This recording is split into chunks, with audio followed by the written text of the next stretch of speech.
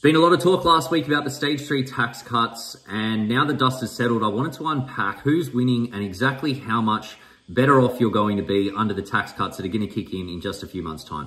So basically, under this proposal, everyone wins a prize and every single taxpayer in Australia is going to benefit at some level. The big changes under this scheme is that the tax-free threshold is being lifted from $18,200 to $19,000.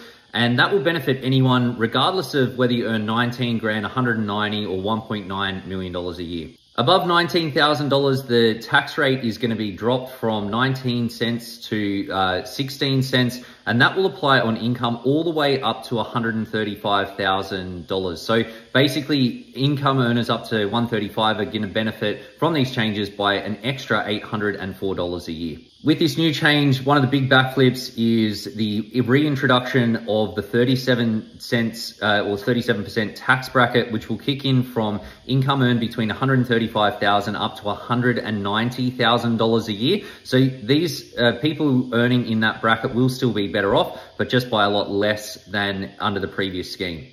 And then the top marginal tax rate has been dropped from $200K under the old stage 3 tax cuts to $190, but it's still $10,000 more than the current scheme. And basically, if you earn $190,000 or more, you're going to be better off by a bit over $4,000 a year.